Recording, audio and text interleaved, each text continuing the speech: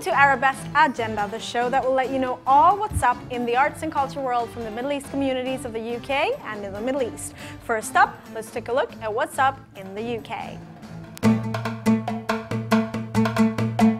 The Aswaat project takes up the topic of the alternative music scene in the Middle East and will be presented in the prestigious Victoria and Albert Museum. A self-produced, semi-experimental film by Imeric Katnaz focuses on the music scene in Lebanon and follows artists such as Mashrou Leila, Zaid Hamdan and the Wanton Bishops, capturing the spirit of daily life in Lebanon through interviews and footage of home concerts. You can catch the showing of this film on Friday the 24th of October. For tickets and info, go to vam.ac.uk.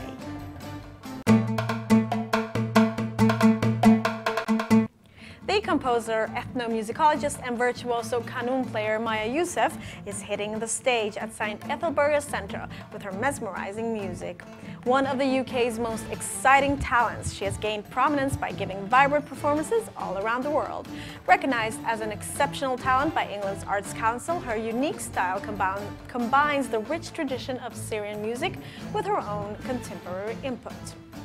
Maya Youssef will be performing on Saturday, October 25th, and you can get tickets and more information on stethelburgas.org.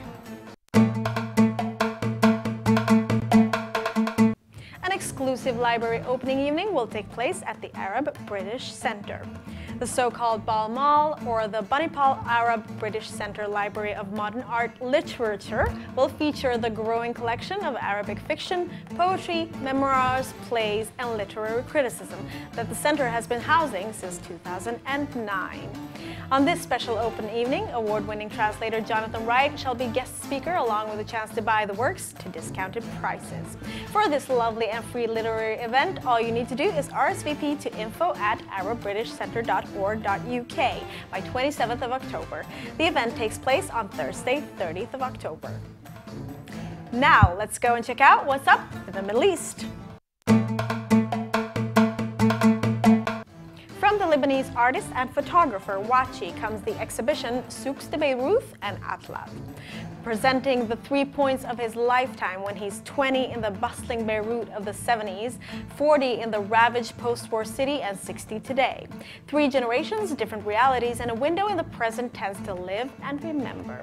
The exhibition is now open at the Zawal Gallery in Beirut and runs until Saturday the 27th of October. For more information, just go to plan-bey.com.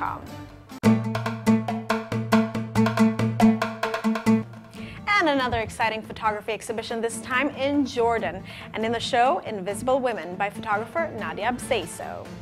The exhibition sheds light on the personal lives and stories of women migrant workers. Ambitions for domestic workers are usually extinguished, while garment workers race the clock for long hours to meet deadlines, sewing brand clothing for shops they cannot afford. Many workers face excessive working hours, delays, and non-payment of salaries, restrictions of movement, and confiscations of their passport. This intriguing look into these women's lives is on exhibition until Thursday the 25th of October at Jadal for Knowledge and Culture in Amman, Jordan. Now, let's take a look at Arabesque of the Week.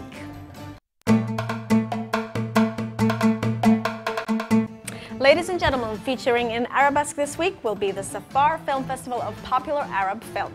Besides checking out the highlights of this film's festival, we'll be sitting down to chat to some of the most exciting directors and actors present, hearing everything from what cinema is all about to how it is to work with greats like Omar Sharif.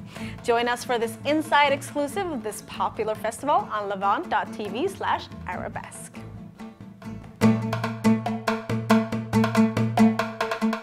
Thank you so much for joining us. We hope your diary will allow you to visit one of these wonderful works and that you will have a great evening. See you next week for more tips on where to see the best events from the Middle East and North African communities here in the UK and in the Middle East. Till then, take good care.